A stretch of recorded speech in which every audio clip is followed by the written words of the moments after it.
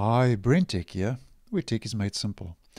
There have been some user reports from users of the Microsoft Edge web browser that after updating to Microsoft Edge version 97, which is the latest stable version, there are issues now with Startup Boost that is in conflict with certain extensions installed in the Edge browser. So to get to Startup Boost, we just head to our menu in the top right, Settings, head over to System and Performance.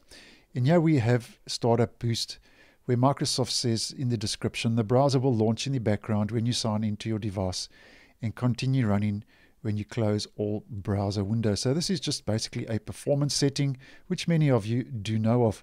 Now, apparently the issue is regarding certain extensions like Office and Microsoft Editor and similar extensions like Grammarly as well, that are generating a message saying under Startup Boost that Startup Boost is turned off as the current profile is using one or more extensions that are conflicting. Now, I can't demonstrate because I'm not using any of those extensions and I'm not getting the error and I don't have the issue.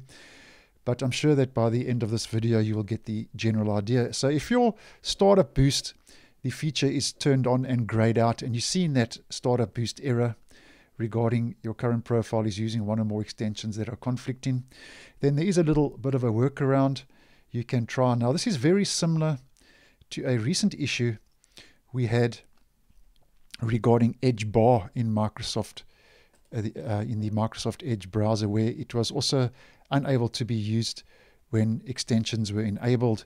And I see since I've posted that video previously a while back that seems to have been resolved.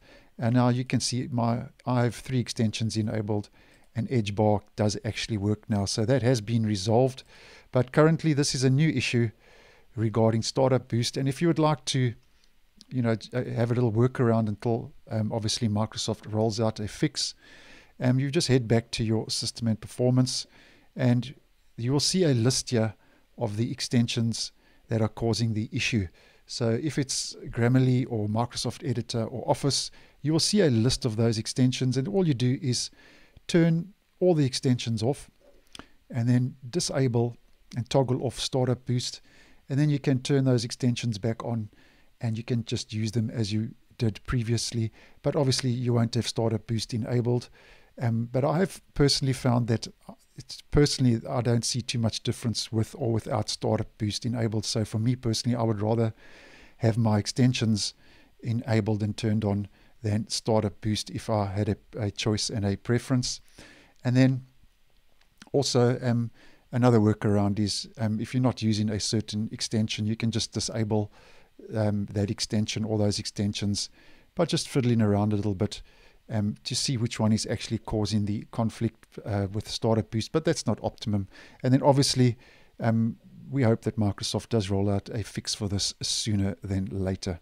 So I hope you found this video useful. Once again, thanks for watching, and I will see you in the next one.